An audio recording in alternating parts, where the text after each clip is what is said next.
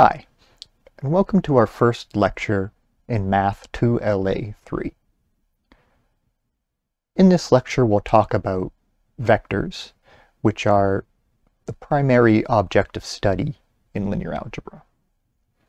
This course will be mostly concerned with vectors in Rn. Okay. So, a vector in Rn is an ordered list of n many real numbers. Okay, so there's two main ways we can write this down. Okay, so let's say that v is our vector in Rn. Okay, so the symbol here in the middle means that v is a member of the vector space Rn. We can write it as an ordered list of numbers. Okay, so that's the first way of writing it. We write v, and then we write its components. So v1 is the first real number, v2 is the second real number, and so on up to vn. Okay, that's the first way of writing it. The second way, and really the more useful and common way to write it, is by writing it as a column vector like this. Okay, so we'll be dealing with a lot of matrix equations and vector equations in this course. Okay, so an example of a matrix equation is a times v equals b. Okay, so if we know that A is a matrix and v is a vector in Rn, okay, so v is an ordered list of n many real numbers.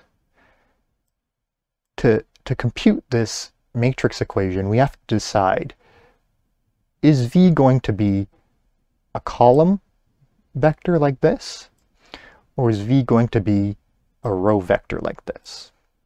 Okay, and the default choice is that we interpret v as a column vector like this. Okay, so whenever you see a vector in an equation, you always interpret the vectors as column vectors, vertical, like this. Okay, so these are the two ways we can write a vector. Sometimes in matrix equations like this, we really do want a row vector, though.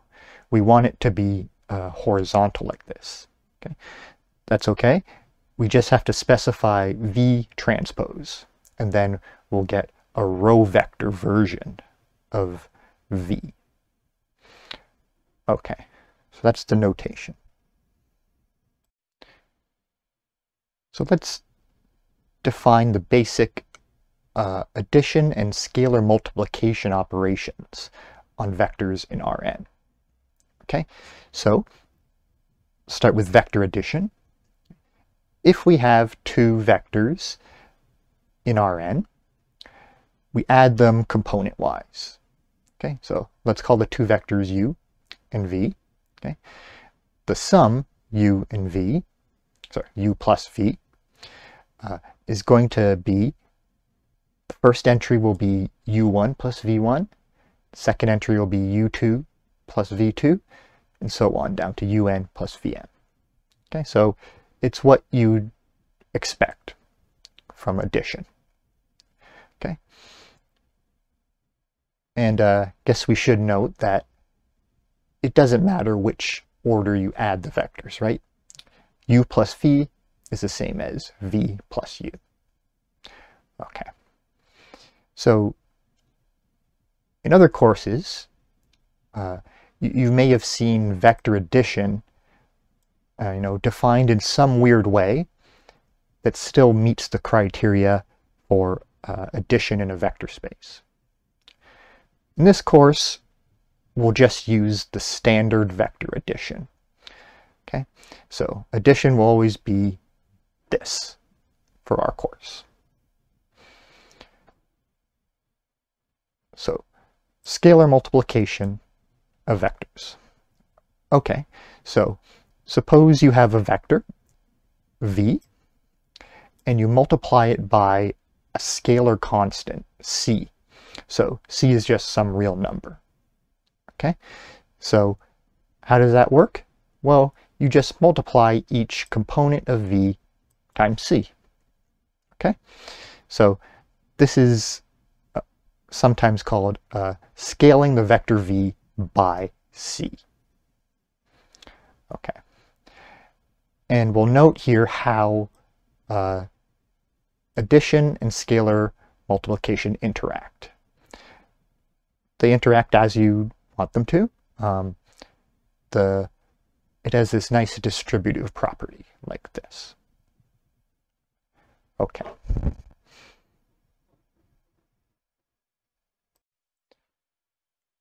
Let's talk about the dot product on two vectors. Okay, so here's the definition of the dot product. Okay. So if we let v and u be vectors in Rn, then the dot product of v and u is written v dot u. Okay, and this is the formula for it. Okay, so what is it? So you take the product of the first components of v and u plus the product of the second components of v and u, and so on, all the way up to the product of the nth components, and you sum them all up. Okay, so that's the dot product. You've probably seen this in many other courses. So let's go over some properties of the dot product. Okay, so property 1 says that u dot v is equal to v dot u. Okay, so that's sort of obvious from the formulation here. Okay, since it doesn't matter which order you multiply two real numbers, this expression is exactly the same as u dot v. Okay. Now let's look at the second property here. We'll assume that, again, that u and v are vectors, and c is some scalar multiple. Okay, so this property says that if I compute the dot product between u and v, and then multiply that number by a scalar c, that's equal to scaling u by c and then taking the dot product with v, or scaling v by c and then taking the dot product with u. Okay, and this again follows pretty straightforwardly from the formulation here. Okay, so if you're scaling v by c, then there's going to be a c attached to each one of these. If you're scaling u by c, there's going to be a c attached to each one of these. If you take the dot product and then multiply by c, there's just going to be a c attached to each one of these. And again, since for real numbers, it doesn't matter which order you multiply them in, all of these are the same. Okay. The third property shows how the dot product and addition interact. Okay. So if u, v, and w are all vectors, then the dot product distributes over addition in the same way multiplication distributes over addition in the real numbers. So this is a familiar property. Okay, so whenever you have a function, it's nice to determine what the inputs and outputs of the function are. So what does the dot product do? Okay, it takes in two vectors in Rn. Okay, that's what you have to put into the dot product. And the output is one real number. Okay, so whenever we have matrix equations, it's important to like identify what the objects are. Okay, and so when you see a vector dot another vector, immediately you should think that's a number, right? It's not a vector anymore. That is a number now. Okay. So let's make the observation that if we have the 0 vector and we take the dot product with any other vector in Rn, the result is 0. Okay, so what's the 0 vector? It's just a vector with the number 0 in every entry. Okay, and it's pretty obvious that no matter what v is, right, if you're dotting the 0 vector, then this whole thing is just 0, right? So it's worth noting in this equation I've written here that on the left-hand side, this is the 0 vector. And on the right-hand side, this is the number 0. Okay, so I'm distinguishing them by writing a little arrow above 0 here. Okay, like I said, it's always good to identify what sort of objects are in your equations. Okay. And the final note here is that the dot product can be written as a product of matrices. Okay, so we haven't gotten into matrix multiplication yet, but we should note that if we're taking v dot u, it's the same thing as v transpose times u, where times means matrix multiplication. Okay, and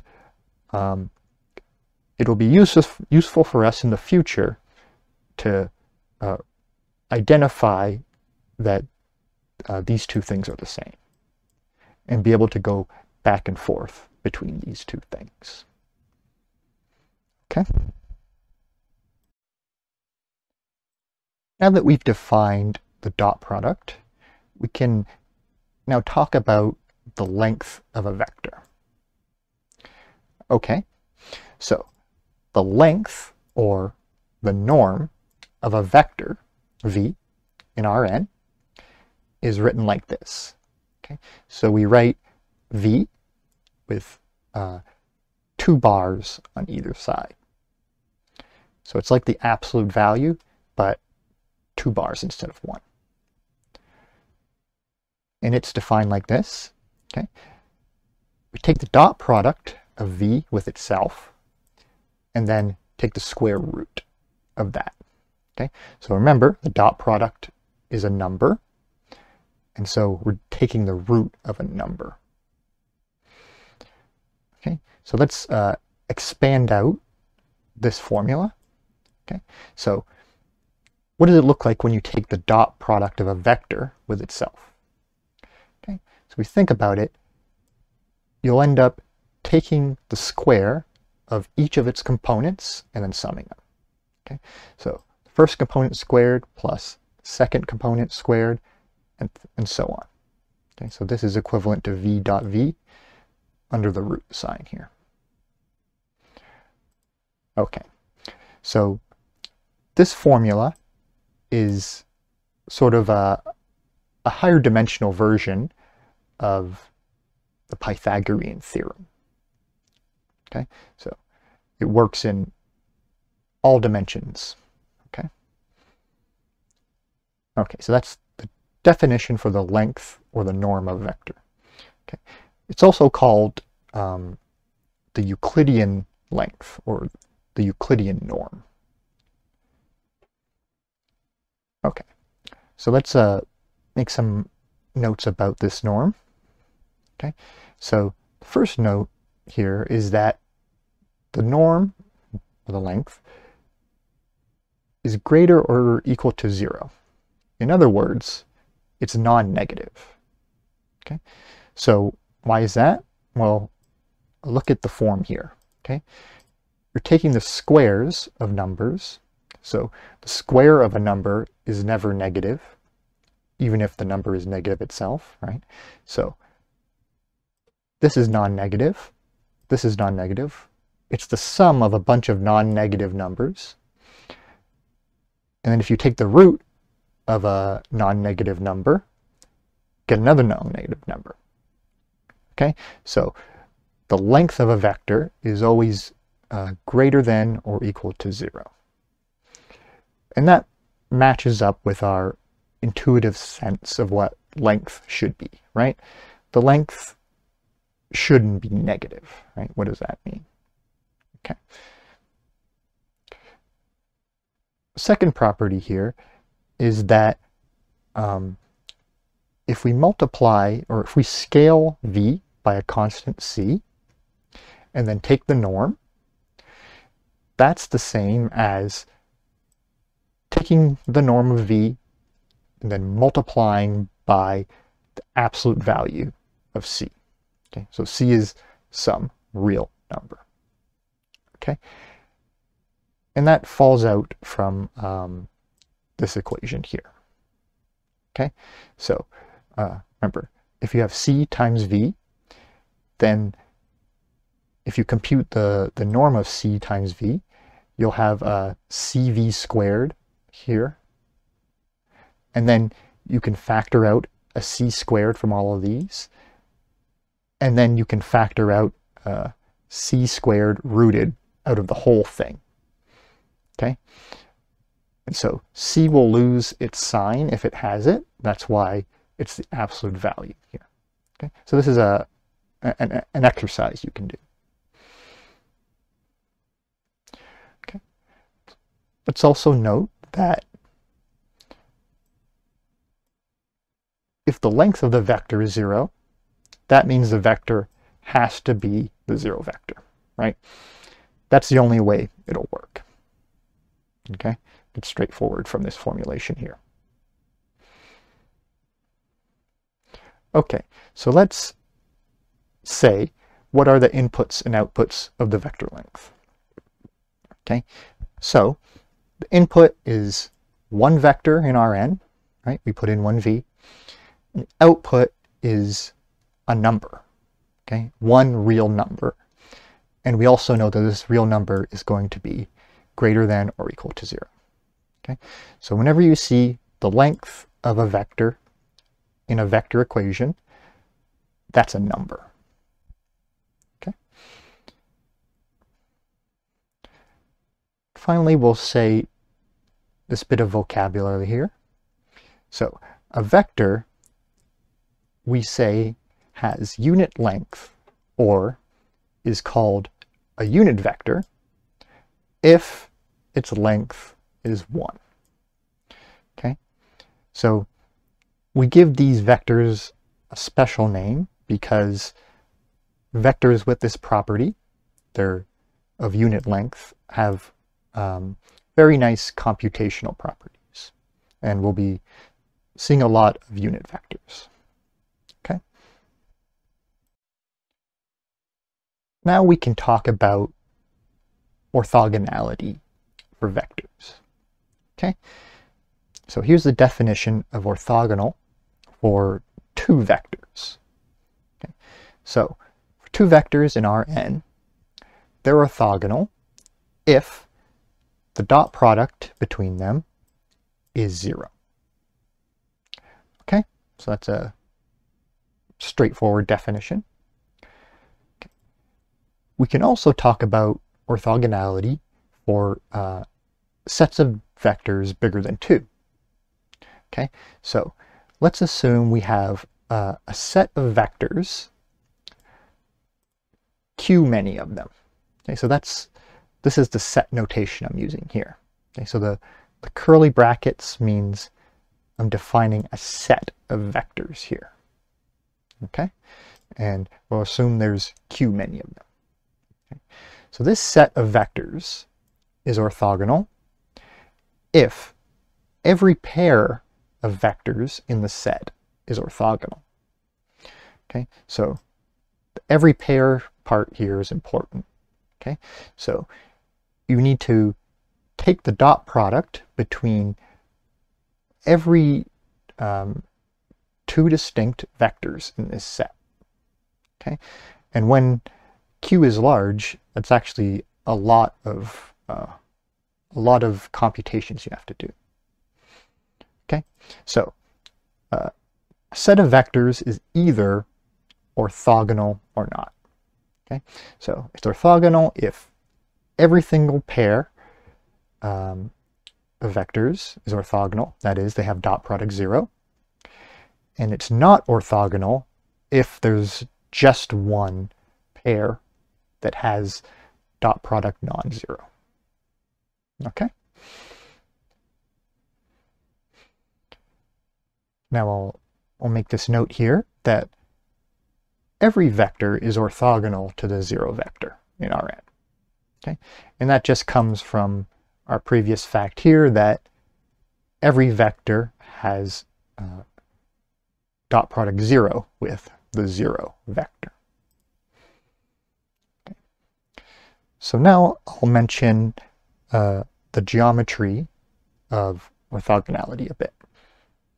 Okay, so in Rn, if we have a set of non-zero vectors, being orthogonal corresponds to the vectors being perpendicular.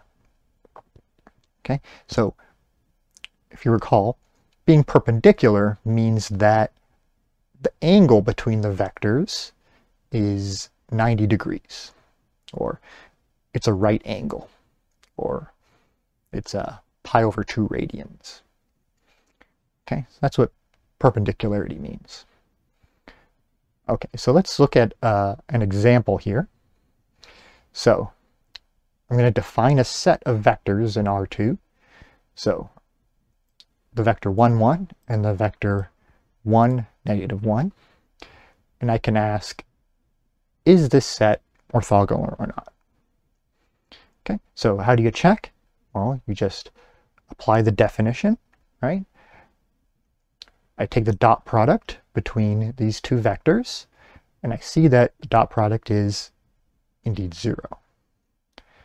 So we conclude that these vectors are orthogonal, and S is a set of orthogonal vectors. Okay, since there's only two vectors here, it's just one calculation, right? And if we graph these vectors, okay, we see that, yeah, they make a 90-degree angle here. So they're perpendicular. Okay. So now we'll look at another definition. So this is sort of an expanded version of orthogonality. Okay, so a set of vectors, okay, so v1 through vq, is called orthonormal if every pair of vectors in the set is orthogonal, okay, and every vector is unit length. That is, the length of each of these vectors is 1. Okay, so orthonormal is orthogonal, but with an extra condition. So it's a stronger condition, right? You need that every vector is unit length. Okay, so let's look at our example above and ask, is it orthonormal? Okay, so we already know it's orthogonal, right? So it meets the first condition. Now we have to check the length of each vector.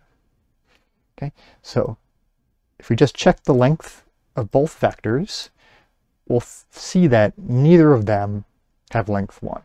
Okay, if you just use the formula for length on the previous slide, we'll see that each of these vectors has length 2. So S is an example of a set that's orthogonal, but it's not orthonormal. Okay, so let's think about this example a little more. So we determined that this set S was orthogonal, but not orthonormal. Okay, because essentially the vectors are too long. They're not of length 1. Okay, so let me make this observation here. Okay, so this vector 1, 1, let's say I scaled it by a factor of 5. Okay, so I multiply 1, 1 by the constant 5. Okay, so I'd get a vector that would be much longer. It would be like this. It would be, the coordinates would be 5, 5. Okay, but it would be in the same direction. Okay, that means it has the same angle with 1, negative 1. Okay, that means it's still orthogonal to 1, negative 1. Okay, so it seems like if I have a vector and it's orthogonal to a vector, another vector, scaling it won't change the orthogonality. Okay, so then I can ask, you know, I made it bigger, right? I multiplied it by 5. Can I multiply it by something so that it is of length 1? And then if I do that, then I'll have an orthonormal set, right? Okay, so the answer is yes, you can do that. And it's called normalizing the vectors. Okay, so I said that scaling doesn't affect orthogonality, and that's justified by this property of the dot product. Okay, so assume that u and v are orthogonal, okay, and so u dot v is 0. Okay, so if I scale u by some number, say 5, okay, the dot product between 5u and v is still going to be 0, right? Because this is equal to this, and u dot v is 0, so the dot product between the new cu and v will also be 0. Okay, so that justifies the statement that if two vectors are orthogonal, scaling either one of them or scaling both of them, the new vectors will still be orthogonal. Okay, so here's the statement.